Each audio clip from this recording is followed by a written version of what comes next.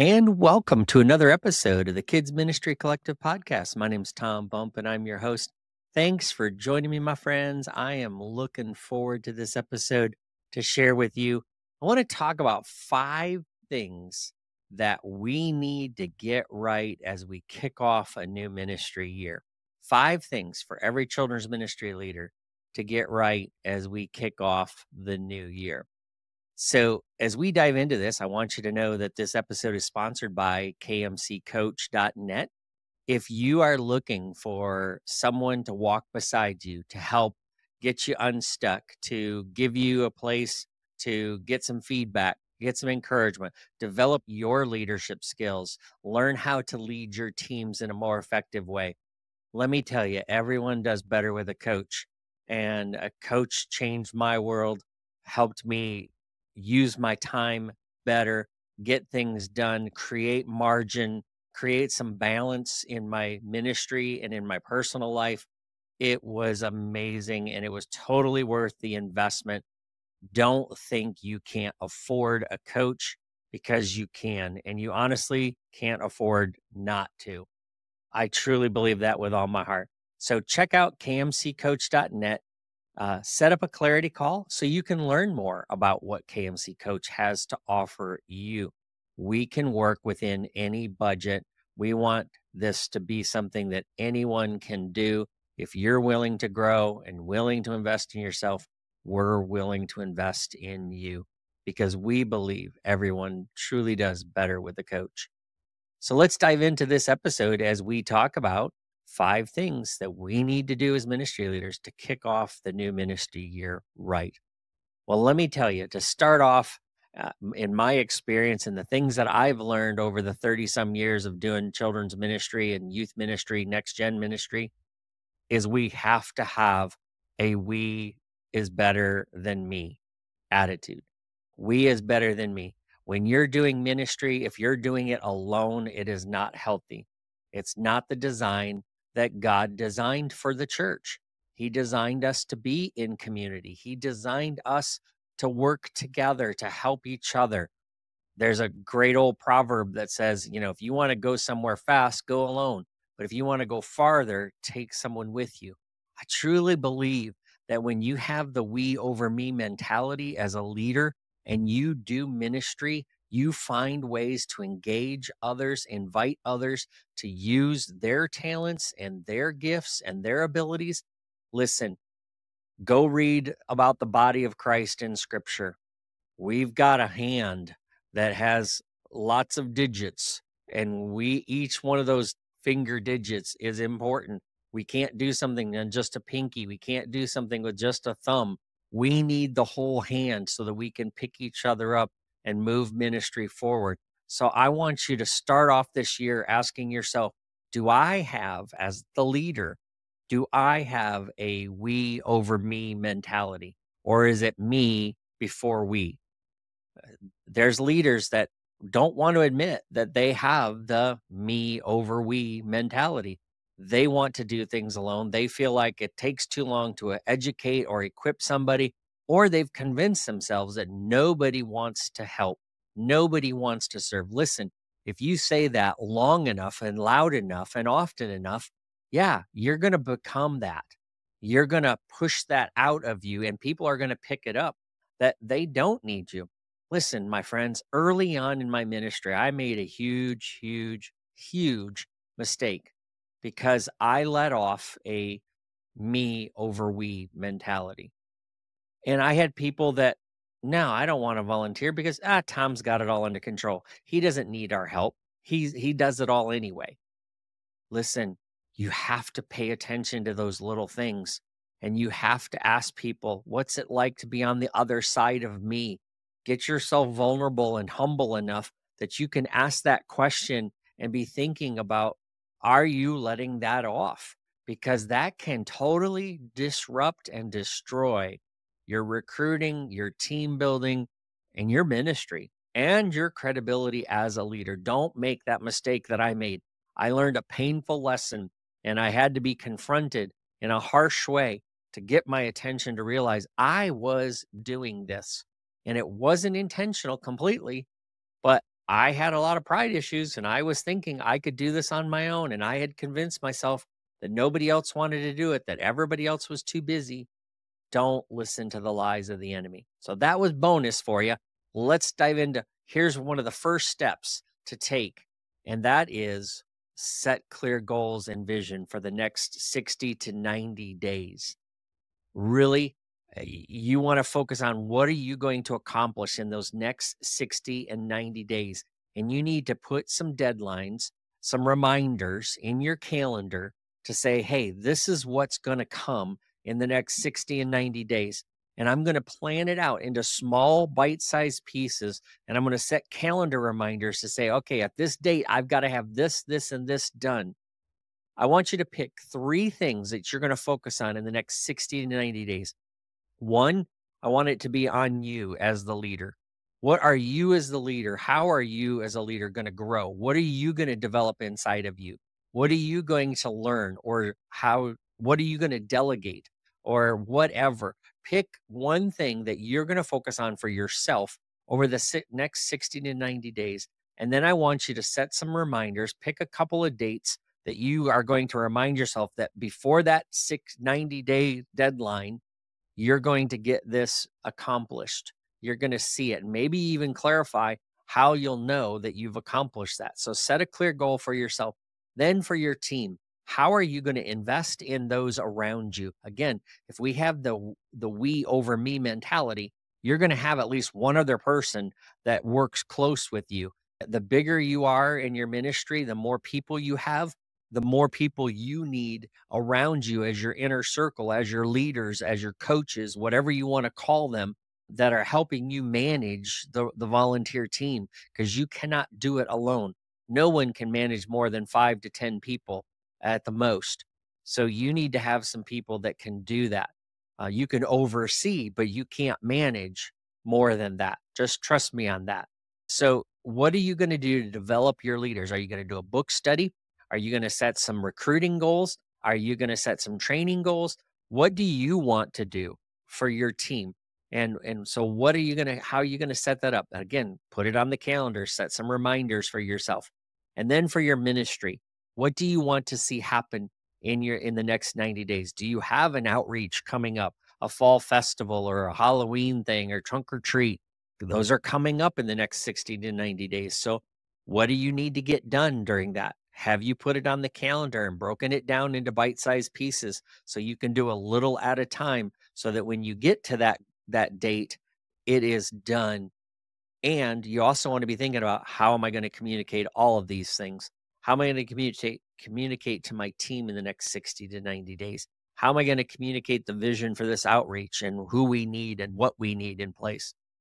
So I want you to be thinking about, because it is vital for you to start this ministry year off right, knowing where you're going. And does your team know where you're leading them? If you're gatekeeping information, it will weaken your credibility, it will weaken your leadership, and it will weaken your overall team of where you want to go. You won't get where you want to go if you don't share it. So, how do we implement these 60 to 90-day goals? Well, you need to vision cast, you need to share it, you need to let people know. So, you need to get those that are closest to you, your leadership team, your 3, your 1, whatever you have as your leadership, you need to communicate it to them. You also need to communicate it above you. So your senior leaders need to know, this is what I'm focused on, and this is how I'm going to get it done, and this is when it's going to be done. Because if you want to gain credibility, you need to share these things with your leader. If you want to lose credibility, don't follow through on it, or don't communicate clearly, or change it altogether partway through. You need to clearly share your vision of where you're going.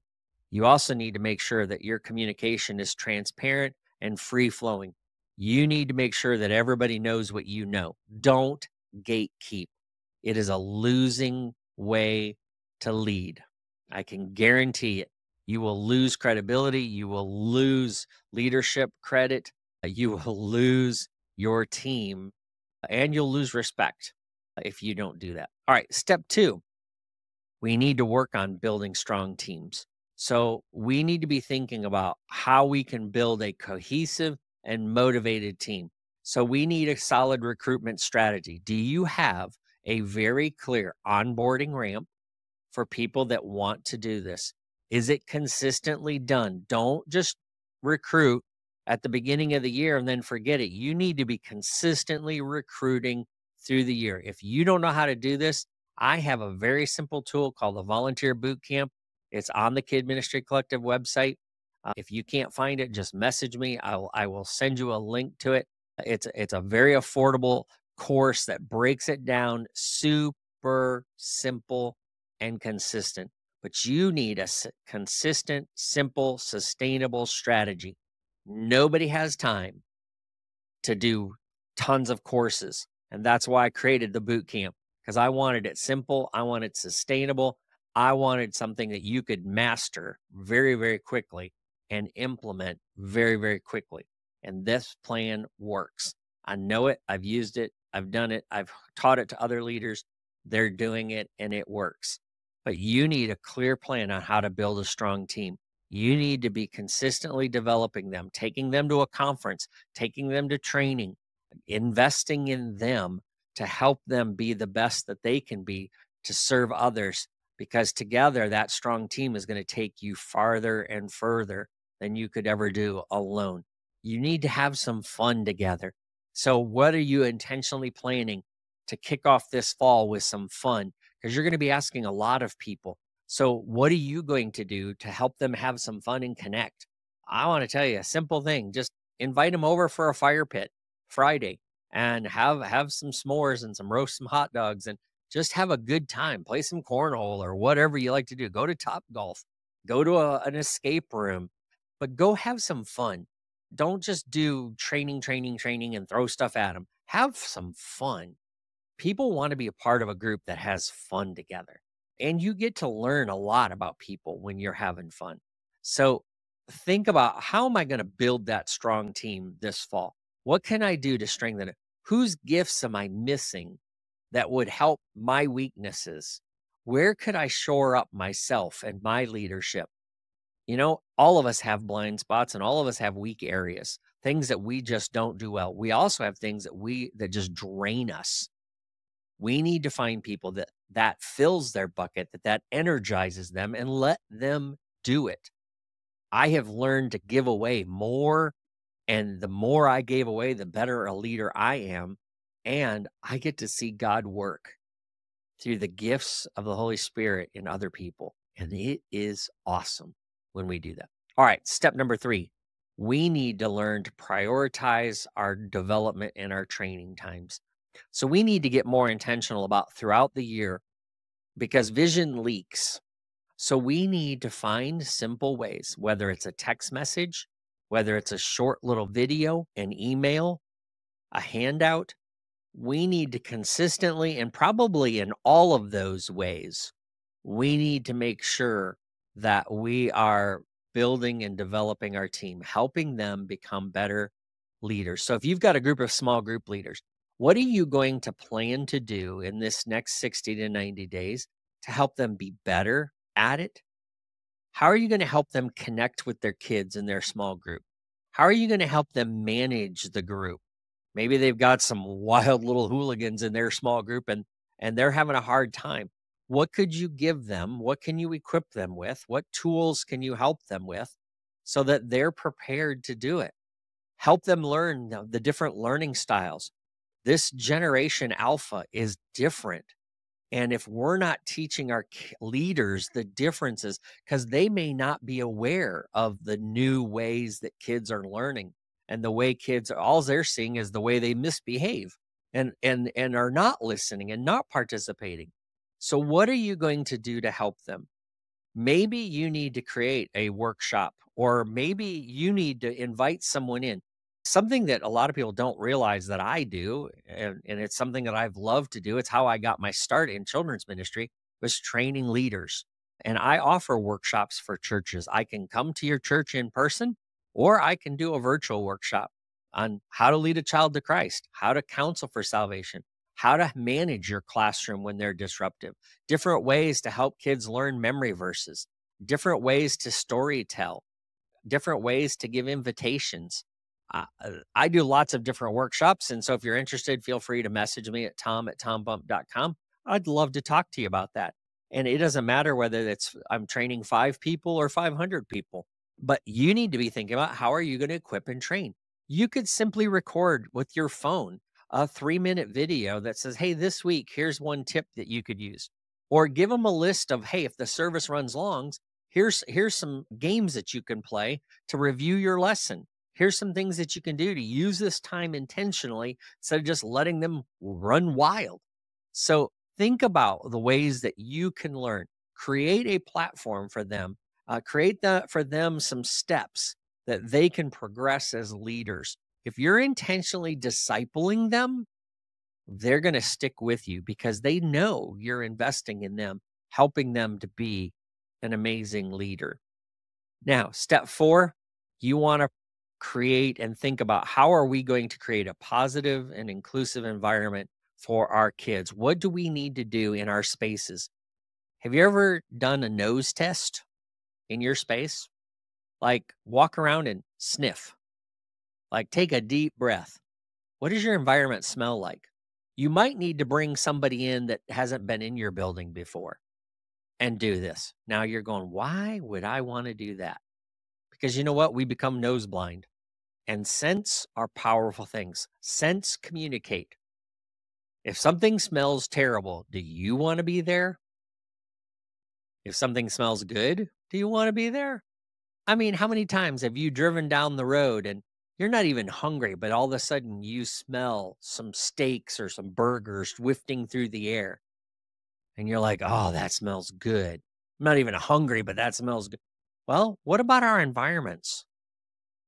You know, one of the things that I've learned from Disney, now forget their moral standards, but they think about those kind of things. Every one of their hotels has a scent. Their rides have scents. Don't believe me? Search for Disney candles. Go ahead, Google it. Disney candle scents and watch what populates. There are scents for hotels and rides because that creates environment. Lighting creates environment. You can make subtle, simple changes that create this positive thing. Do you have noise canceling headphones available for those kids that when the worship starts, it's too loud? I saw this happen at a church camp this summer when I was speaking at camp, that one of the counselors realized this little boy was having a real hard time during worship because it was loud. She went and got her own headphones, sat down next to this little boy, put them on, and I watched her go back and forth to make sure that she could get it to where he could handle the volume. It was a beautiful thing. Are you thinking about those kind of environments? Your lighting, are you creating space so that if kids need to move, they can actively move without causing a disruption? Not every kid can sit on the floor for 15, 20 minutes. Sometimes they need something to do with their hands. What are you doing strategically so that your team and your people know how to recognize those things? This will make a difference for a child in the beginning of a year to know whether they're going to be loved and accepted in your environment. So think about some things that you can do. Maybe you need to take some training. My good friends at Key Ministries have wonderful trainings. Laura Deacon has some wonderful stuff. I'll put a link to her website in the show notes. Does wonderful things with inclusiveness for kids with challenges. All right, step number 5. Engaging parents. We want to kick off the school year and this new year in a positive way, letting parents know that we're cheering them on. Starting school can be very stressful for people, especially new young parents that are seeing their child go off to preschool or kindergarten for the first time, or that parent that their child's moving up into the 4th and 5th grade and excuse me, and they're nervous about the pressures that their child is facing. What are you going to do to help them through the phases of life? How are you going to assist them? What are you going to do? Maybe you could take a few minutes and text 5 parents every day. Hey, I'm praying for you. If there's something specific, just reply back. But if not, just know I'm praying for you and your family today.